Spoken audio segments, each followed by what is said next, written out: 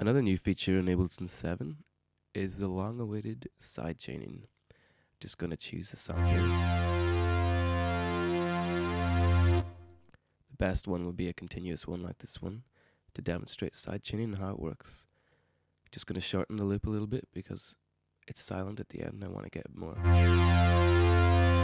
smooth loop going. That will do nicely. So I'm just going to add, first of all, Compressor to this channel, which is the first plugin that Ableton have added sidechaining to. It looks a little bit different now, but much better. This new arrow is new, so just click on it and you get a sidechaining option, which wasn't there before. And we'll come back to that in a second. Next thing you need to do is sidechain it with something. So I'm going to add a kick to do a classic sidechaining trick. So first of all, add impulse, and then just add a simple kick. It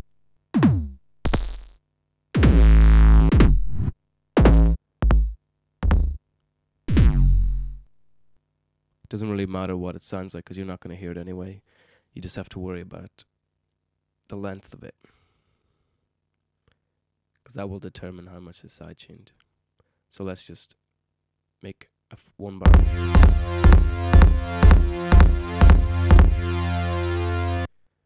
Okay, so they both play at the same time and they're working as they're supposed to.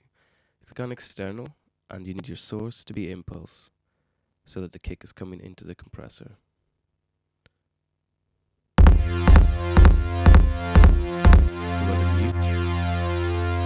Sound so we don't hear it, and you can see the compressor is being affected by the kick. And as you bring the threshold down, you start to hear the sidechaining.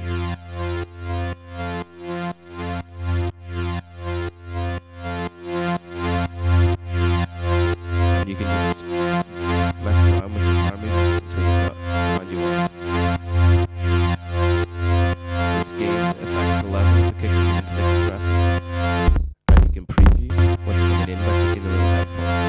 It also has an EQ specific compressor, which just sidechains certain frequencies.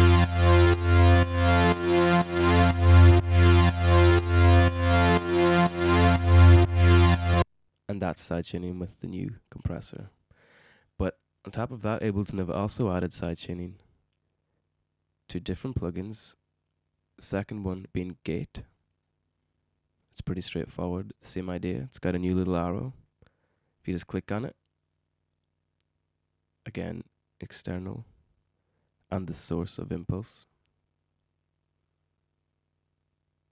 Just click play.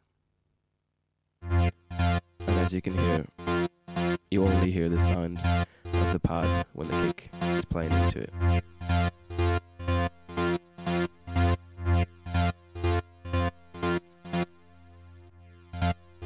There's a mix function too, which determines how much of the kick is going in the gate, and the gain also, which is just the level of the kick.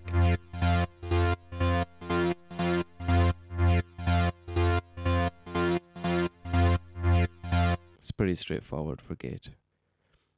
And finally, they've also added it to AutoFilter, which is just at the top.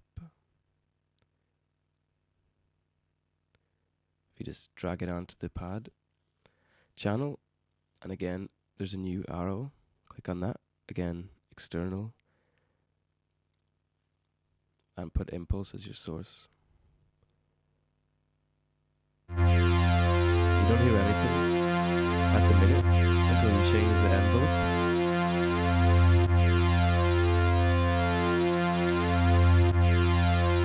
And now you start to hear the kick's effect of the AutoFilter.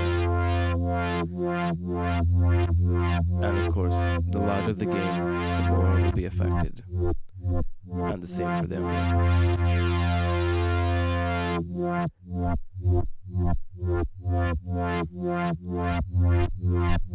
You can just play around with the parameters until you get the sound that you're looking for.